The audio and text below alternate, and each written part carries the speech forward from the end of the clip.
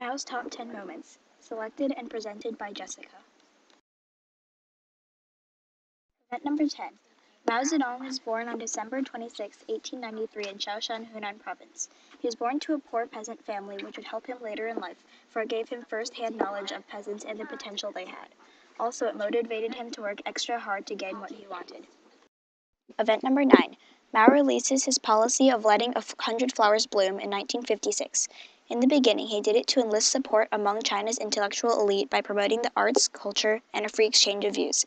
But the exchanges in some cases led to criticism of the Communist Party, and Mao sent the intellectuals to the countryside for re-education. From this, he learned not to give his people too much freedom for fear of being criticized to a point of being overthrown. Event number 8. Mao leads a small group of Hunan peasants to the mountains of Jiangxi Province in October 1927. There, he and other party members created a Soviet-style government and began to build a guerrilla army. By redistributing land to the peasants, they gained peasant support, which they would need for their peasant army later. Also, this was Mao's first army. Event number 7. In 1934, Mao and his forces are driven out, and they go northward in what is known as the Long March. The purpose of the Long March was to avoid the Chinese Soviet Republic that was founded in November 1931 in Jiangxi Province. Mao gained reputation as a great leader in this march. Event number 6. By 1935, the Communists and Nationalists forged a united front against the Japanese.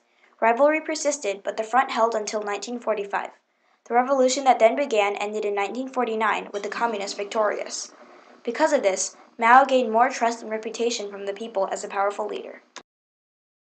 Event number 5. Mao fights in a revolution against China's rulers in 1911. This forced China's last emperor from power, which created an opening for a new leader. Without this opening, Mao wouldn't have had a chance to become the new leader. Because the emperor, China's ruler at the time, was overthrown, Mao could become the new leader. Event number 4. Mao joins the Chinese Communist Party in 1921. This was the start of his career in communism. It gave him many ideas and molded him to become a great young revolutionary. Mao left work to become a full-time revolutionary in 1923 when the Communists forged an alliance with Sun Yat-sen's Nationalist Party, the Kuomintang. It was at this time that Mao discovered the great potential of the peasant class for making revolution. This realization led him to the brilliant strategy he used to win control of China, to gain control of the countryside and encircle the cities. Event number 3. Mao launches the Great Proletarian Cultural Revolution urged on by his radical wife, Jiang Qing, in 1966, later to end in 1976. He set the People's Liberation Army and the students, the Red Guards, on witch hunts against his opponents, which caused millions of Chinese sufferings or deaths, particularly teachers, writers, artists, party leaders, anyone determined to be reactionary in some way. The Cultural Revolution caused many deaths that Mao was, in the end, responsible for. Event number 2.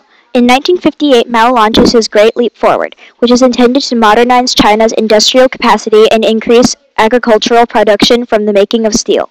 However, one problem of the Great Leap Forward was that decisions were made for purely political rather than practical reasons, and coincidental natural disasters at the end of economic aid from the Soviet Union made the situation even worse.